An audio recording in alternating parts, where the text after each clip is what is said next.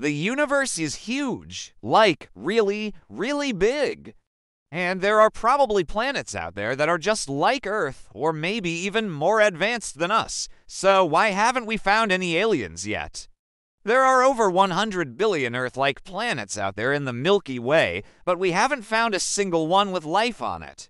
And that's not because we haven't been looking. We've been searching for signs of life for decades now. So here's the Fermi paradox, a statement that was made by an Italian physicist named Enrico Fermi. He said, "Where are all the aliens? If there are so many planets out there that could support life, why haven't we found any yet? Maybe life doesn't get very far. Maybe it takes a lot longer to evolve than we think. Or maybe, just maybe, we're the only ones out here."